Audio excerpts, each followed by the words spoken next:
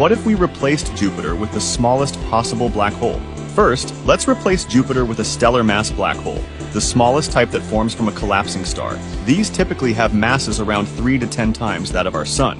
But for this simulation, we'll use the minimum mass of about 3 solar masses. Despite its tiny event horizon, just a few miles across, this black hole is far more massive than Jupiter. Jupiter's moons would instantly be affected by the black hole's intense gravity.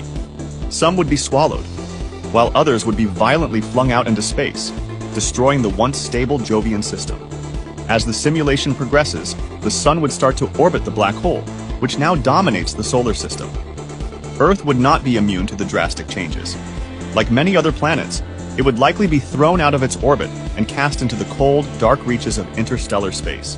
The once stable and predictable solar system would be transformed into a chaotic and alien environment, dominated by the immense gravitational pull of the black hole.